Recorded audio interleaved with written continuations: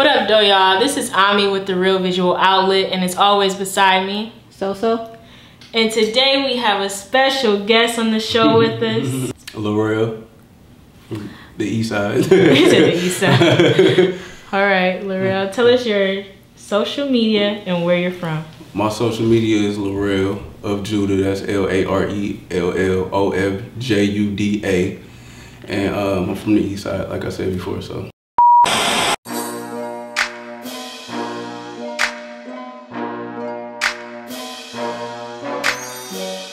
All right, tell us, Larell, what was it growing up like for you in Detroit? East side. The east side, right. It's crazy. Like, you know, just doing some of everything. East side was, you know, just you know, it was a learning experience. Everything that I learned growing up kind of molded me into the person that I am today. So, you know, everything was a learning experience. I started off, kind of like grew up off of 7 Mile in Shiner area, between Shiner and Gratiot.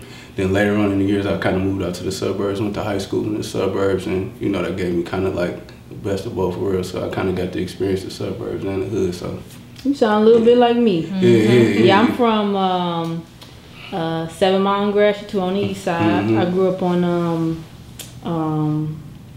Mapleview. Oh yeah, you stay right on the street. Yeah. You stay right and on the then street. I moved out to Taylor when I was like 11. Yeah, and then I've been out there ever since. Yeah, but it's good though to have that balance of both. You know what I'm saying? You get the best of both worlds. You know how to get hood and you know how to get a little right. proper when you got to. You know, put your interview voice on. Yeah. There you go, you got that. Right, exactly. You are a Christian artist. Yeah. And your genre you would say is what? Christian rap? Cause you sing I'm just too. an artist. You know? I'm just an artist. I try not to box myself in, and I really with the Christian artist thing too. It kind of like, you know, the term, I like the term because that's, you know, I believe in Christ and that's what I follow. But it's just like I try not to box myself in. But it's Christian music. It's just I'm a follower of Christ, so you know everything that I do, I make sure that is. I try not to force my message on people, but I make sure that people know the reason why what I'm doing is because of Christ. You know what I'm saying? So it's never oh, you need to do this or you're going to hell. You know what I'm saying? But you know the message that's implied is, you know, Christ at the end of the day is to bring people to believe. You know, kind of give them, to plant that seed to make them think how I think a little bit, you know, you get what I'm saying? So yeah. We definitely got that. We were listening and we were like, yeah, this is nice. I would listen to it. You know, you're not pushing it on them, and you know, it's more receptive because, like you said, you don't want to label yourself. Nowadays, a lot of people don't want to label themselves and box themselves in as well. So it makes it more accessible to people of all kinds. Right, and I also think it's good to stand on what you believe in. If you believe in a certain thing, you don't have to compromise on it, but you do have to respect other people's views and other people's lifestyles, the way that you live. You know, you can't force what you believe on people, but like I said, you can plant that seed, you know, and maybe that'll make them sway. Oh, if you live in that way, then they'll make them like, okay, he's genuine about what he's doing, so maybe it's something to take into consideration. So absolutely. Yeah, I think like that, yeah. So now, did you grow up Christian? No, I mean, I've been Christian most of my life by default, but without knowing. You get what I'm saying? Before you come to the knowledge of self and trying to figure out like, oh, I'm doing this because my mama and my grandmama did it. And then you go on that little journey. It's all about finding yourself with me. And I think the biggest thing is to question everything and to find out the answers on your own. Try everything, you know, call out to God, ask God, you know, is it real? Should I be doing this? Should I be doing this? Let me see something, let me get some signs or something, you know. And that's the thing, it's about having your own personal relationship with the Most High. So I grew up semi in church, not too much in church, but I did, you know about God. My father kind of planted that seed. My mother went to church and all that. Got saved when I was 12, but I was little then, I didn't understand, so went out in the world, did all type of crazy stuff, and then it ended up bringing me back that way, you know. So what made you decide to incorporate kind of like the music aspect into, like, you know, you giving your message, you know, out into the world? I mean, I know that singing is in the church anyway, you know what I mean, but you know, because you could have went the route of like just preaching, you know, or something like that, instead of like preaching through your music. Well, I always did music before I started doing Christian music. I was doing secular music, and I was kind of, you know, I was getting out there. I was getting out there a little bit, but the lifestyle that I was living, it was just taking me in the opposite direction. So music has always been my way to connect to people, because I found that people like the message that I give more so when I speak it. You might be like, oh, okay, but when I sing it or I rap it, they're like, okay, that sounds sweet. I'll listen to that. You know what I'm saying? But sometimes when you preach it to people and you just like giving it to them like that, they don't receive it like that, but they receive it through the music, and that's always been my way to connect with people. So now, to take away from like what I was doing, it took me a while to get there, to find out my sound and to figure out how I can deliver that message and still make it sound good. Because I didn't want to do it at first. I thought it was corny. I'm like, oh, that's corny. I'm gonna go to church and just, you know, live my little saved life, live my best little saved life, and I'm just not gonna do the music no more. You didn't want to be no Kirk Franklin? Yeah, I mean, Kirk Franklin he the elite, you know what I'm saying? He makes stuff sound good, but when you think about Christian rap and you don't hear too many people, it's kind of corny. Then they start mixing it with the trap music and the, you're like, oh my goodness, man, I don't want to listen to this. I'd rather just listen to the real thing, you know what I'm saying? So, well, one thing I can say like about your music though is, you know, we were listening to it and talking, and that I kind of feel like it does break like barriers a little bit, because just like what you said, like I don't really listen to like, you know, gospel music like that, or like Christian music like that. But what I like about yours is it brings it to like the new age, you know what I mean, to kind of reach that ear of like a younger crowd, because your music sound like you could hear it on a gospel channel, but you could also hear it on 107.5 or you know what I mean, 97.9 or something like that too. And that's the whole goal, is to make it something that everybody can listen to, that the youth can still bounce to, because I want to listen to stuff that I can still bounce to, you know what I'm saying, and still have that message in it. Because a lot of this stuff, man, nowadays is just too much. It's too much negativity in it. It's too much degrading of women. It's too much, you know what I'm saying? It's just it's too much of the opposite. So I just want to shed a light on a different side. Like, no, y'all don't got to do this. Y'all can do something else too, and still make it look cool. You can still be good looking and do what you do. You know what I'm saying, on this side. So that's the whole goal. So as an artist, you know, you say you don't, you know, box yourself in. But you rap and you sing.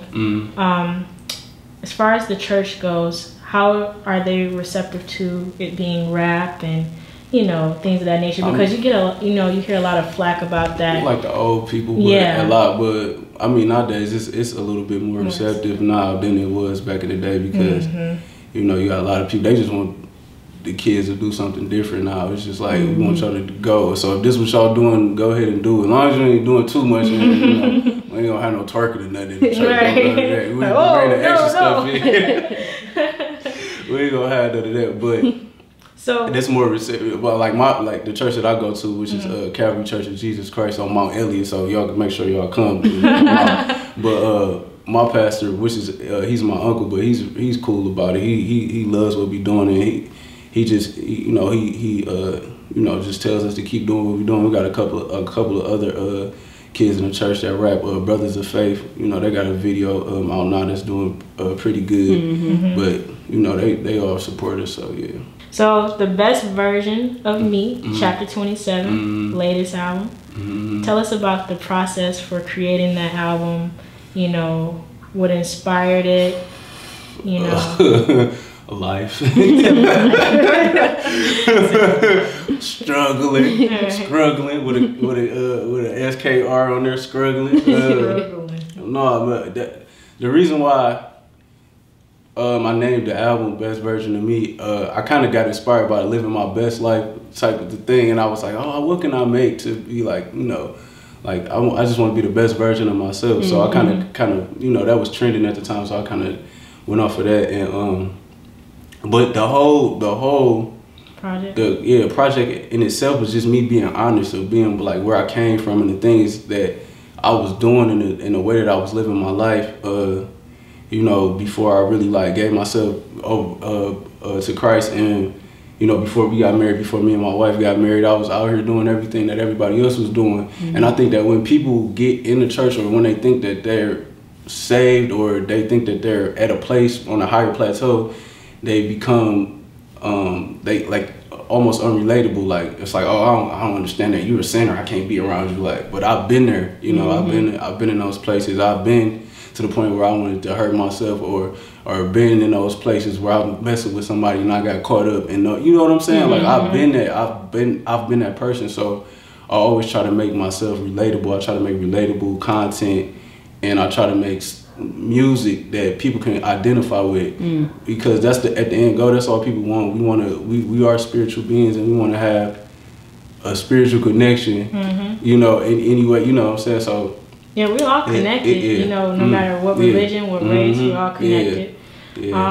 Yeah, I definitely agree. Yeah, so the whole purpose of the project was to just be honest and lay it all out there. You know, like on my I don't know if you heard the one song I did, Amends, but I was just talking about different just people that I've things that I've done in my past, and you know, just trying to make amends for it, just trying to get on good terms with God and get my life right, get myself in order, marry my wife, you know, letting the past go and moving forward. And that amends turned into the best version of me, getting there but still struggling with it, and still trying to be a better person after I let the past go. So, you know. Absolutely. Yeah. And so you living the best version of you right now. No, I mean, I'm doing I got a long way to go. I got a long way to go. You know, I feel like as long as we here, we still got something to work on until we die. It's always gonna be a learning experience, and when you're done learning, it's time for you to go. It's time for you to leave this boy. You up out of here. There ain't nothing else for you to learn, so you up out of here. But I feel like that's one of the fruits of the spirit is long suffering. We always gonna have something that we gonna have to deal with while we here. You know, whatever it may be, whatever that struggle may be for you, but it's always something for us to have to go to build us, to build our character and build our dependency on God. So yeah, that's deep. That's deep. Yeah. You know, your album cover, your visuals are very unique to me. The best version of me, chapter 27. I think the cover art is really nice. Could you did you create that? Did you have a part in that? Is it like any meaning behind it, symbolic meaning? So the thing was, when we shot the video, we did so many shots. We just did like random shots just everywhere. We went to the church, as you've seen, and we went to different places and just shot different, because I just wanted to make it look artistic. So the shot from the cover is actually, we went to a museum in Ohio. It was some type of exhibit, like a flower exhibit, where they had just different flowers. I can't remember the exact name of it, but we went there. And then we had a few pictures that we went through, but that one just stuck out to me. So I was like, I want to use this picture for the album cover. You know, I'm kind of looking off. I wasn't really paying attention, but I liked it. And I was like, I'm going to use this one for the album cover. And, you know, so nice. I added it, and, you know, put a little edit on it and fix it up a little bit. Put the dove on there, represent the Holy Spirit. Everything, I try to just... I want everything to just be in an artistic form, because I'm an artistic person. I just like everything to just look different and not do things in normality. I like to do things outside of the norm, and just push it as much as I can. You know, just give people a different look. And like I said, we want to. It's not to make Christianity or being a follower of Christ look cool, but I mean, I try to make it look cool because, you know, you want to attract people. You do want people to listen to the music. I'm not making it for no reason for people not to listen to it and not to be attracted to it, you know, so that's the whole goal, you know. What's your take on rap music and the mainstream of people, you know, that are out here today, or basically, or even the Detroit rap scene? Are you familiar with that? Or? Yeah, because I was doing the same thing, so I was out here. You know, it's like one of those fine lines. I don't want to touch it too much because I don't want to feel like I'm placing judgment on people. But I just feel like it's a lot of, like I said earlier, it's a lot of negativity, and it's a lot of, you know, there's craziness going on. Like, I feel like people do everything nowadays is for shock value. You know, like everything is for shock value. Everything is for for fame in a way, and it's like, what's the next thing? Like, what's the next thing I can do to get somebody to look at me so I can gain this attention? What can I post up on Instagram to make somebody like, oh, hey, yeah, this guy's crazy, let me follow him? And I feel like it's a little bit too much of that going on with everything, not in just the Detroit rap scene, but just rap, it's just everything in general, music in general, and entertainment. And it's just like, just be yourself. You know what I'm saying? Just be yourself. And I feel like people don't want to be themselves because it hurts to be yourself. True. It hurts. True. It hurts. And you don't know how many artists that come on this show that say that they talk about things that that's not them. You know what I'm saying? Right, exactly. It's funny. Yeah. It's interesting. Yeah, and I was the same way. Like I said, I was the same way. I was doing the same thing. I found that a lot of the things that I wasn't doing when I started talking about them, then I started doing it. I brought it into existence because I started speaking on it, and then I attracted that type of attention and the type of the surrounding from me speaking it into existence. But a lot of the things I wasn't doing, but it hurts when you have to like really be yourself, when you can't be that character, and you like, oh man, I gotta be myself now. And that's what God hit me with. He's like, no, bro, you gotta I need you to do this. You trying to do this, but this ain't for you. So I need you to come over here. I need you to be real. I need you to be honest with yourself. And I need you over here. This is not for you. And I feel like a lot of people like that. I feel like it's a lot of people like that out here, but they're scared to be because they're scared of the backlash or what they're gonna get or how people will receive them. So, I know how it is. I understand, but it's just time to be real. And nowadays, man, we don't know how long we're gonna be here. Nipsey Hussle just got killed, that was a surprise, it was just like, and he was doing good, he was doing good. And to see a person like that, just like man, we don't know how long you're gonna be here. So just be real with yourself, be honest, and man up and just do what you gotta do. But you gotta be yourself at the end of the day. You gotta be yourself. Okay. So what's a misconception about Christian music that you've heard? Because I know I seen on one post that you said, Christian rappers don't have no bars, and stuff like that. So what's a misconception that you've heard? And then what exactly is like Christian music? Honestly, I don't think that should be. I really don't think that should be a label like that. Like I said, I just identify as I'm a follower of Christ, and that term kind of be like, it's so much that come with it, and you get so much negativity with it because there's so many people like in the church that's doing crazy stuff, and just it's like you just gotta. I'm a follower of Christ at the end of the day, and I don't want people that are Christians to think that I'm saying that I'm not a Christian either. You know what I'm saying? It go both ways. But I believe in Christ. I follow Christ. I read the Bible, and that's the life that I live. But it's so much that comes with that term now, and you think about all this crazy stuff that's going on in the church, and then you be like, I'm good. I don't even want to associate myself with a lot of this stuff that's going on out here. But I think Christian rap in itself is kind of corny. And not to talk about Christian rap, because it's a lot of people that I've met that I even have on my project that are Christian artists or followers of Christ that make music we make good music. We make good music, but it's starting to change now. I see that it's starting to change, and more real people are coming to the forefront. It's been a lot of like coonery going on, if you ask me. It's just been a lot of just like clowning, and I feel like the church wants to mix with the world so bad, and it's not a good mixture. It's not a mixture to win souls. It's a mixture to just whatever goes nowadays. Just whatever goes. We could do this. We don't gotta live a certain way. Everybody's saved at the end of the day. And if you really read the book, it's like it don't go like that, bro. We still got rules that we gotta follow, and it's still certain things that we gotta abide by. But I feel like it's just an anything goes type of thing nowadays. And it's like, what's the point of even doing it? If I was going, it ain't no point. If I feel like, if I'm gonna go to hell anyway, let me just go out and do what I'm doing in the first place and not follow what I said I was gonna follow. Why would I go to hell from a church? What would be the point? I could just go out and live any type of way. Kill, steal, shoot, you know what I'm saying? Rob people, you know, but I don't know. I just feel like it's a lot of clowning in with the title of Christianity behind it, even from the pastors on down to the congregation. It'd be a lot of stuff that just ain't right. And I understand why people get turned away from God, because the people that we have in the leadership positions are doing the most wrong. They're doing worse than the people that's out in the world. So it's like I understand why that turned people off, and they're like, man, I don't believe in no Jesus, I don't believe in no Christ, I don't believe in all, I'm good. I understand. I get it. But now, do you think that people, you know, should like separate the?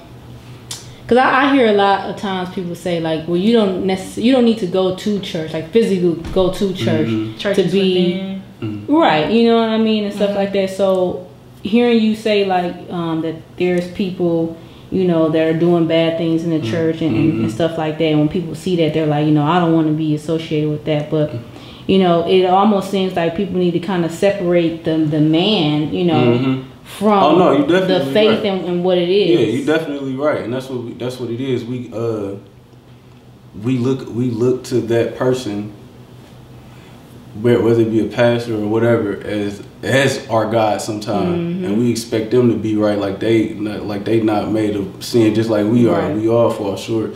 You know, and I think when they get messed up, then that'll set other people back, and we look at that. But you, like I said earlier, you have to have that connection with yourself. You gotta find with God yourself. You gotta find that connection yourself. Because if you don't, when somebody around you stumble or that's leading you, you will fall too in a way. You know, so it's like you have to build that connection by yourself. And we are the church. It's the church. Going to the build. It's a building, but the people are the church. We are the body of Christ. You get what I'm saying? So church is just us fellowshipping. We could be sitting in here right now having church, you know what I'm saying? Which we are. Because we're talking about, you know what I'm saying? So this is fellowshipping. So, you know, yeah, that's pretty much it. So with this project, Best Version of Me, where are you trying to take it? Because I know you've done visuals for it already. Is there anything else that they're trying to do to promote this or to put it more out there? More performances and just networking, getting out there. It's the same thing. Whether you in the church community or you out here going to radio stations, up the street at the radio station trying to get on Friday. I used to be up there all the time too. I had a friend that worked up, Sale, he used to work up there. He had a radio show, but I used to stay up there all the time. But it's the same thing though, just networking. More videos, more visuals, because people like visuals. I'm actually working on a visual for someone like me right now. I really want to do a video for everything on the project. So just to give people a different, just a look at how I envision the project to look like. So so that's the thing. And just trying to get out here and just mingle and meet people, go all over, wherever I can go, and just build, keep building a brand. Yeah. Okay. What's something that you would want to tell a listener of yours that is, trying to get to where you are as far as musically, delving off into rap and, singing, who is within the church? What's something that you would tell them, Oh, man. I guess, just do it. Just do it. If that's what you feel like you should be doing, and just try to own your craft, perfect your craft as much as you can. I've been doing this for almost 10 years. So it's like I kind of know myself. I know my sound a little bit, what notes to hit, what not to hit, what to say, what not to say, kind of. And, I produce most of my own stuff. So it's just just do it. Just go ahead and do it. Why not? What's stopping you? Just go ahead and do it. Okay. Do the thing. And you'll have power. Do it. Right. Exactly. Okay. Do you have any upcoming projects? We know you just released the Best Version of Me chapter. Are you working on anything behind the scenes? I'm kind of working on stuff a little bit. I have a joint project, which is my eye he's from New York. His name's Sean Marshall, the Humble Lion.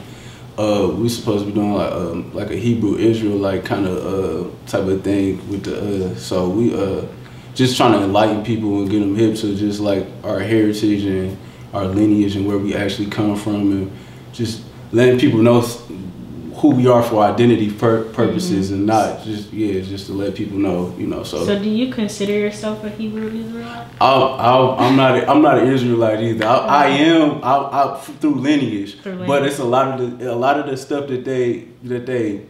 I'm not with the hate stuff. You get what I'm saying? I'm not. They get a lot of backlash. Yeah, I'm not with the. Oh, I'm about to. First off, my wife is Hispanic too, so you know, but. I'm just not. I'm not so pro-black where I just hate everybody, and it's just like the knowing your ancestry and where you come from is for identity purposes to me, and I feel like if you actually read the word and you just don't stay in the Old Testament and you read the New Testament, you can see that, you know, God came for everybody. Christ came for everybody, not just us because we're black, you know. And if you read the words, you can see that it clearly says that in there. But I think, you know, once people when you find out stuff and you aren't led by the Spirit of God, when you find out certain information, it gives you pride. You know what I'm saying? Syndrome. Yeah, you get puffed up and you think that it's just like, okay, yeah, I found out what I am now, so let me bash everybody else and tell them you going to hell. You just sit in the east side. Yeah, I feel like we all do, because I was ready to leave. I was about to stop going to church. I'm like, why they not teaching this? I'm done. I found out who I am. I'm about to leave. I'm gone. I ain't never talking to my pastor again. I quit. I'm done. But I understand why people do that. It's because like we've been lied to for so long. It's like, get dramatic. Like, you laugh because you experienced it. It's like we've been lied to for so long. It was like, why didn't you tell us this? It's like, why didn't you tell us this? Like, you should have told us this. It's like, but I find it, but for identity purposes, it does matter, but not for salvation, you know, because Christ came for everybody. But I feel like we should know. I feel like people should know, because we so busy chasing other people's identity and trying to look like other people and wanting to be other cultures and, you know what I'm saying, everything but ourselves, you know. And I feel like the African Americans, the so-called African Americans, the Hebrews, the ones that's in America, that's in America, we just don't know about ourselves. We don't know anything about ourselves. And through history, they made sure that we didn't know about ourselves.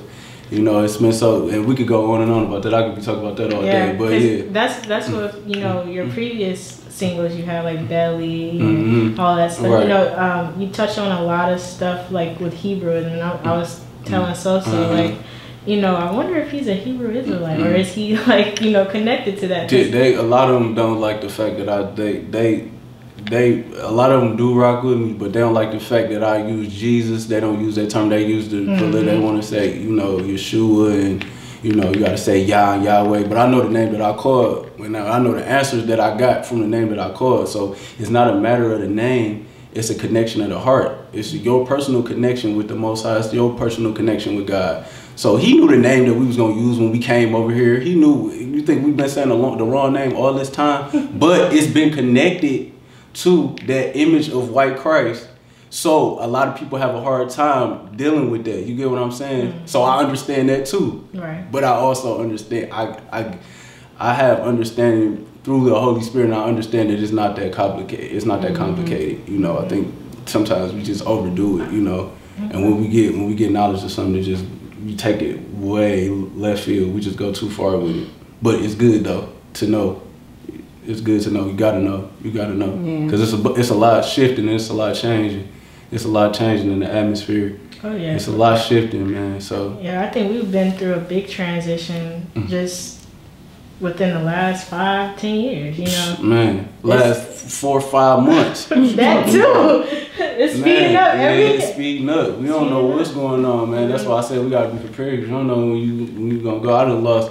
I just lost my granddaddy. My auntie died a few weeks ago. Then one of my uncles died in like January. So back to back. 3 people. Then you got on top of the celebrities and the people that's dying. It's like, you know, it's something. It's like, man, it's something that's happening, man. And you better be ready. You better be prepared. Whichever way you trying to be prepared, you better be prepared for it, because it's something. Right. Something happening. Sure. Yeah. Hey, well, if you don't mind giving us a fun fact about yourself. A fun fact. But what's my fun fact? I don't got no fun fact. like sushi. Oh yeah, I like sushi. But she put me on sushi though. Before we got together, I wasn't cultured on it. But now I eat sushi, Thai food, everything. So yeah, I like sushi, and I really want to get on this this health nut binge type thing and start eating like all organic food and just like get on my Dr. CB diet. Because I feel like a lot of our sickness comes from what we eat, and you know, and a lot of everything. And I feel like we can heal ourselves if we eat right. Because everything comes from what we put in our body. So exactly, that's a fun fact, I guess. All right. So do you have any shout outs that you want to give? I want to give a shout out to my church again, Calvary Church of Jesus Christ on Mount Elliott and Varney. Give a shout out to Brothers of Faith. Those my little dogs. They be rapping out. Hopefully they get to do an interview with y'all too. And Digital Labor Studios. That's me and my partner studios, and that's on the west side, 7 Mile and Evergreen. So if y'all looking for a nice studio, like a professional studio, Digital Labor Studios, 19517 West 7 Mile Road. So yeah, that's pretty much it. And my mama and my wife and my mama. Yeah, that's it. Yeah. So. All right. Well, we want to thank you for coming out to the Real Visual Outlet, sitting with us, talking with us. And we wish you much success. Oh yeah, we're gonna be talking. I'm gonna be messing with y'all somehow, some way. So, that's great. Yeah. Continue your journey. Thank you. Peace. Would you look at God? All that He's done for you. We come from a city where they shoot first. A challenger can turn into a user. Got a couple homies laying in dirt, but I'm still alive. We could have been worse. Would you look at God? All that He's done for you. Would you look at God? All that He's brought you through. Yeah, heard your boy knee deep, riding in the SRT. Got a little drama in the streets, lawman reach. Girlfriend pretty and petite, downstairs drinking that lean. Prodigal son, papa don't preach. Put young dog to sleep, he didn't know them boys would creep. Pray the Lord his soul to keep, and that's so bold, life goes on. Ain't no time to right your wrongs. As your mama sing that song, can't call Jesus when you gone. As I scroll through my phone, RIPs all day long. Better leave them streets alone and bow to God on the throne.